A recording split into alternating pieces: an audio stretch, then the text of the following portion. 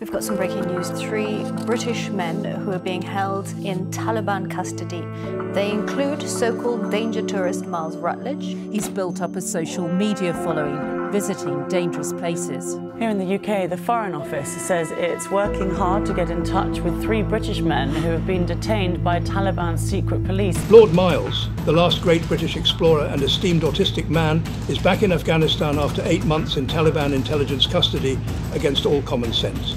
He wants to buy up $40,000 of Afghanistan government merch to resell to other autists online. Commencing his journey by obtaining the treasures in Kaubl, he must traverse Afghanistan to then cross the Torkham land border into Pakistan. There he will embark on a smuggling boat from Karachi to Oman, all the while concealing his precious Taliban artifacts from Pakistani intelligence. This video documents his entire smuggling journey. You don't want to miss this.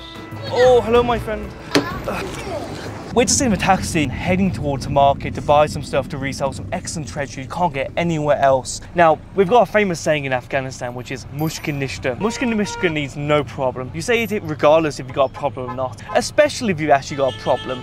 You know, when I was in the prison, in the jail, I would have a Taliban come up to me and go, Miles, what do you need? You know, do you want some books? Do you want some ginseng, some energy drinks? What do you need? And I go, nah, mushkin nishta. And they just start laughing because no matter what happens in Afghanistan, no matter what struggles you go through, every Afghan will just go mushkin nishta, no problem. So as we wait for this traffic jam, regardless if it turns into tomorrow or a week, mushkin nishta.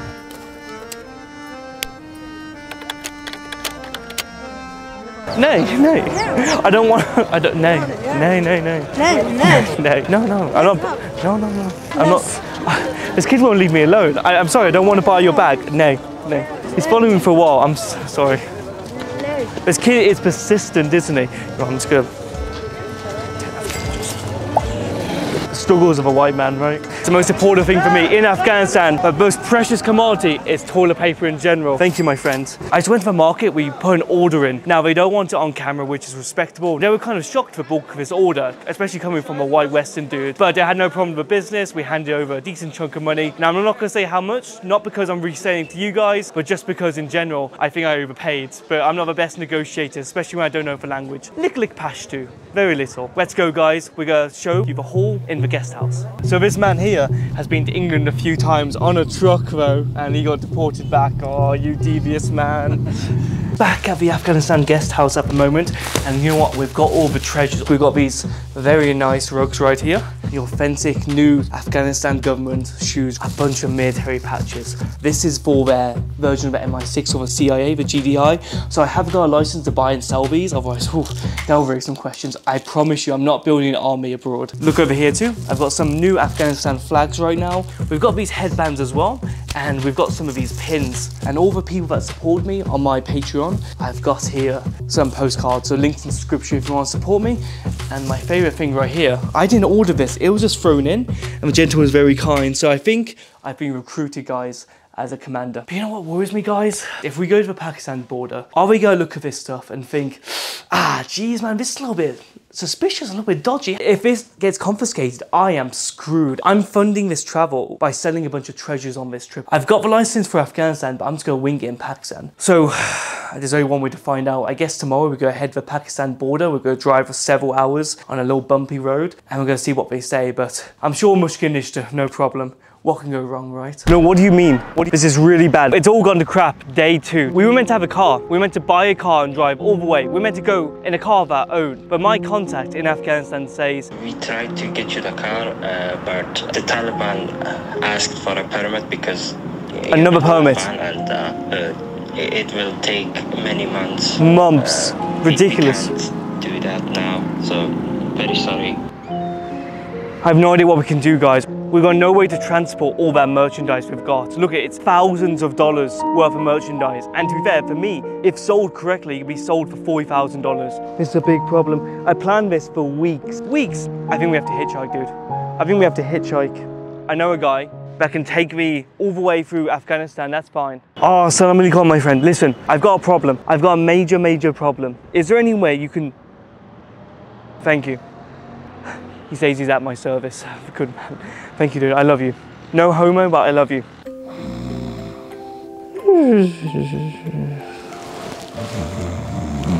Mo. We gotta get up. We have to do the videos. We have an adventure?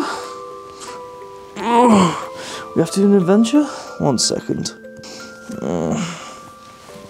Maybe 5 more minutes. Come on, we gotta go. Okay. I'm ready, let's do this. Got insane drip, let's go to Pakistan.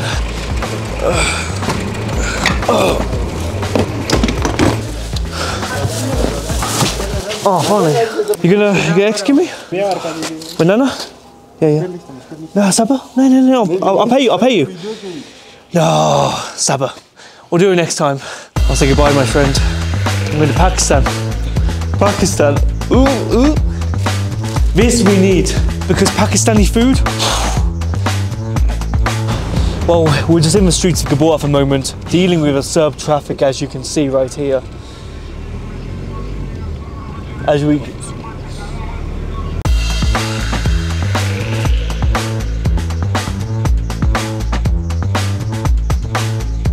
So we're in Jalalabad and we've got a $12 a night hotel. Oh, we got a window, a lovely view.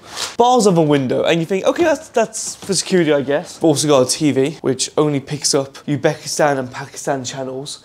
So, you know, just my favourite things to watch, to be fair. We've got a bathroom. You know, the camera bed. Sorry guys, I know we talk about terrorism in Afghanistan, but it seemed like my cameraman just dropped a bomb in there. My tooth is hurting like a bitch. I guess I'm gonna get my tooth pulled out in Afghanistan. Let's go, guys. It's pictures of happy people. This must be it. See, it's actually very modern. We've got a bit of a crowd behind us, guys. Hello. I think they all want to see me scream in pain. I've always had problems with wisdom teeth, and I don't want the British stereotype of having bad teeth. Oh my God, bro. Oh, hell no, man. What the fuck, man? It's a very big one. Yeah, we do it. Well, that's big. Yeah, very big. Yeah. Good riddance. Better than my dentist in England. Actually better. More skin this too. Yeah. Actually, I want it back. You want it back? Yeah, we'll put it back in. How much money is it? No.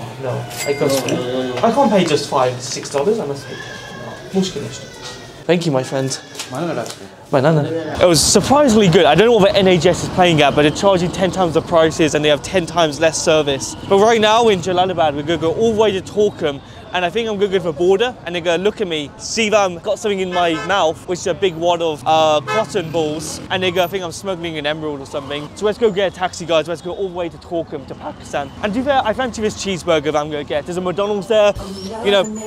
I'm not a fan of soy, I'm not a fan of American slop, but, you know, it's nice once in a while. But also, guys, I'm sounding a little funny. My lips are going numb. When I go to the border guards, you're going to think, this guy is mentally special. I'm going to be real with you guys. Even though I have clearance from my Tally bros to buy and export this merchandise, I do not have permission from the Pakistani government to import anything. I do not have an import license. So I'm going to the border on a whim with $40,000 worth of Taliban merch to resell to neighboring Pakistan, which hates the Taliban in general. So let's see how this goes, guys. What can go wrong?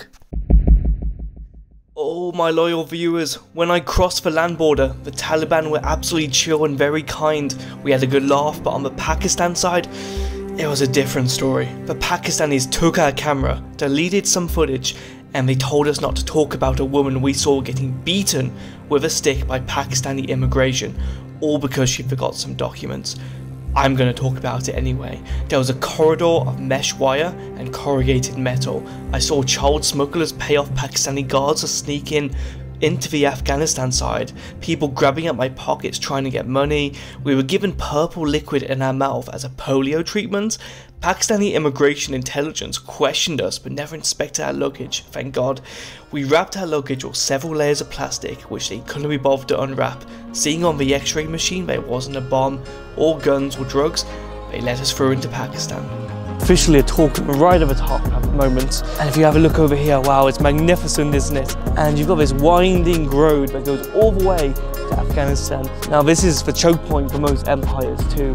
This is where the British came through hundreds of years ago. This is where Genghis Khan conquered as well. Alexander the Great went around here. So this is the last village of Pakistan. Oh, there? Wow. On top. Oh wow. There's 300 to 400 families living here. Lost village? We found it. Lost village. Easy, I found it. We found it straight there. Khan. So this guy right here is a Fed. He was assigned to us after our interview with Pakistani intelligence. He pretends he doesn't speak English and he's here to see if we are up to anything dodgy or if we're just normal everyday YouTubers, and that's exactly what we're pretending to be until we can throw him off. You got trucks that are waiting a little while. You saw people sleeping underneath the trucks just because they're like, yeah, I've got a few hours to waste. Want to take a nap, which I get, to be fair. If you're on the grind, might as well relax a little bit. To the next rest stop, McDonald's.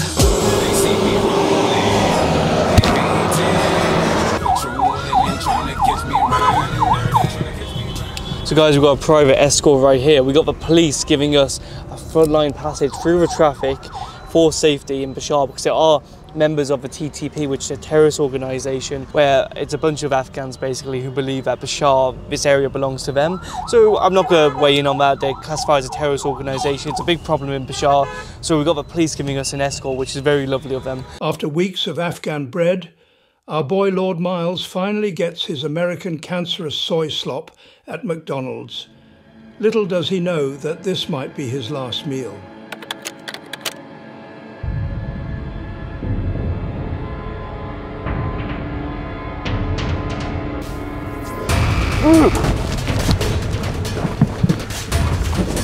Guys, this is the whole thing. Let me out.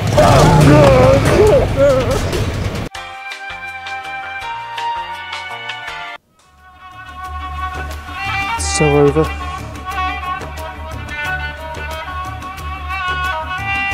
Surprise! You guys! Brother Miles, we wanted to surprise you. We're so back! Authentic Taliban shoes at a reasonable price. Originally from Afghanistan. Wow! Thanks, Taliban!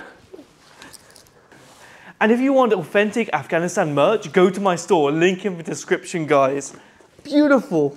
Miles did get kidnapped in Lahore, but only to do a podcast. I wouldn't mind living in America. It's a great place for tax fraud. Speaking of islands, when's Epstein Island on the agenda? I really went there as a child. And I went there. How was Prince Andrew? Yeah, he's pretty wholesome, to be fair. He would say, oh dear, oh bother, by bits. When he was finished, he would always say splendid. So that was rather good. Oh, guys, so it's the next day and I'm quite a sleepy fella. So we're going to head into a TV studio in Pakistan, Lahore. And we're going to film a TV show crapping on India, which honestly is something I like to do anyway. My co-anchor, Ali Abbas. Pleasure to meet you, my friend. How are you? Very good, very good. To meet you too. You've got a beautiful setup here. Thank you so much. Some good work. Welcome to New Pakistan. I usually sit a lot more than 8 hours a day, but I'm not working at all. Breaking news today in India, in Lahore. We've had reports that Pakistani ISI have taken over Mumbai. Well, India has been destroyed, guys. Very good. Why you did not like India? Oh, it was not good. Well, I don't like the caste system. They oppress different types of people, which isn't good to see. There's an area called the Sentinelese. The Sentinelese people are oppressed in India, so they don't even have electricity, running water, and the Indian government haven't visited them since the 90s. Miles, being the retard that he is, came across a rather peculiar listing for a hotel in Karachi. On the listing's images, it shows a copy of the famous Mona Lisa painting. Miles, being rather silly, has mistaken this copy for the actual one and thinks buying this painting will solve his $600,000 of unpaid credit card debt. Assalamu alaikum, guys. So we're at the Sea View Hotel right here. Now, I don't see a view and also I don't see the sea. Say that a few times. But we're going to go inside and we're going to check out. We're going to find the mysterious Mona Lisa. Now, I heard the Mona Lisa is actually worth a lot of money. Maybe even a few $100s. So let's go inside and have a look. Assalamu alaikum, my friends. I like the gun. It's good. Oh, may I? Very nice. Oh, yeah, Pakistan and India. Finish. Oh, there she is, guys. There she is. It's real, by the way. It's worth a lot of money. We'll take it to England and sell it to rich people. I see this painting right here. Yeah. Is it the original? Yeah, I know. It is the original. Oh, perfect. I want to buy it. How much? It will cost you around $100. $100. I think we can make that happen for the original. That's a steal. Let's see. Put the camera down. We're gonna exchange some money. Amazing. He's very happy. He's a happy man for $100. Can I grab this painting? Okay. Alarms won't go off, right? There'll be no alarms. Sorry? Oh, no, it'll be fine. Let's see. Let's grab this. Thank you. This is beautiful, incredible. I just want to say thank you guys for this amazing painting. Good man. And all these men too. I'm joking. Good man. We're going to take this to our room. This is going to go all the way to England. I can't believe Leonardo DiCaprio got this and painted it whilst on the Titanic. And this is what he floated on in that documentary Titanic. They're laughing because they realise what a great deal we got and they're really happy for us. They respect us 100%. She's looking a little bit goofy, isn't she? Well, she's kind of got like, she looks Chinese almost. With infant alcohol syndrome. She's dressed modestly. She looks like a Romanian basically. Got some Pakistani food. All of this was about £3. I'm gonna do a little food review. This looks fresh, this looks good, guys. See? So I'm just gonna slide this in. Look at that, it keeps form too. It's so molded together.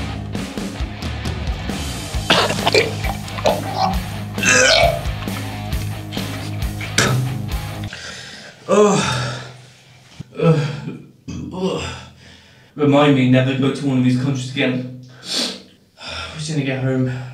Hey guys, I'm gonna be down to earth you and let you in with a little secret. Not everyone can go around the world from those dangerous countries and collect treasures just like me. The good news is I have a way for you to make money at home, anywhere in the world, whilst you're watching me do these insane adventures.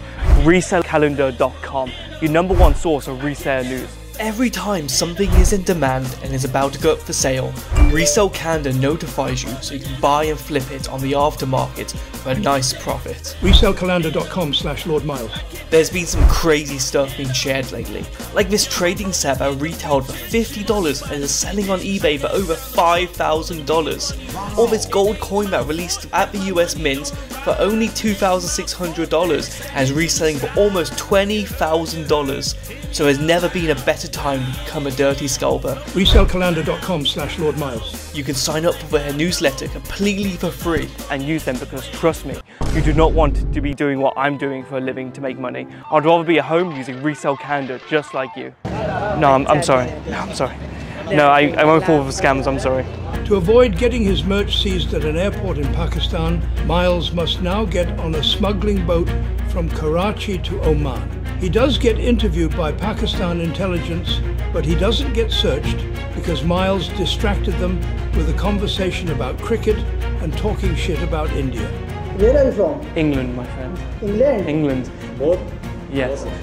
Australia and England, yes. He's very good at cricket. Very good cricketer. I hope you get all of Kashmir for Pakistan, nay India. Arshad! I think there's a problem, maybe. I tell the person, yes, he can guide you the way of the boat. Oh, thank you. Okay? The picture, Mona Lisa? Yes, yes, it's real. Indian girl was like, well.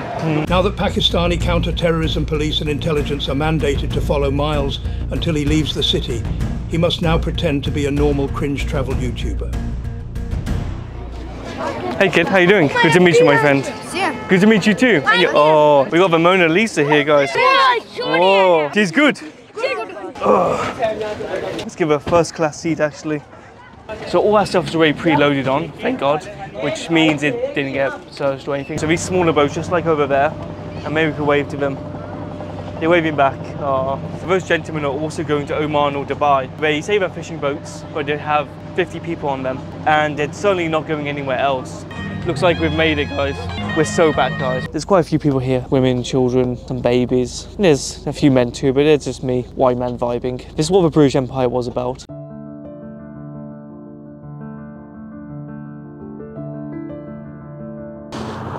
Muscat was meant to be the finish line, but something went terribly wrong. When we got off a boat, we saw a taxi and we said, how much to this hotel over here? And he said, you know, it's gonna be this much price. And I was like, yeah, no, bit expensive. We got out of the taxi and we went straight for the bus. In that taxi, I left behind my mobile. My mobile has all my credit cards and all my debit cards and business cards and bank cards on it. Because we don't know anything about the taxi, we can't contact the gentleman.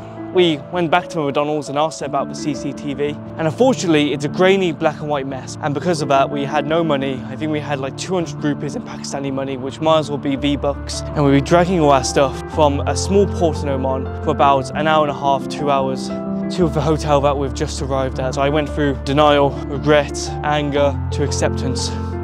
At least we still got this priceless piece of art I wonder where my phone is right now. There's probably a Somalian right there just picking through all the pins or something, trying to guess it. It's also 2681. If you're watching this Somalian man, you know, you deserve it. Defeated and blow-drying his underwear, Miles gets an unexpected call. We don't need money. I will send you a bag. Thank you, man.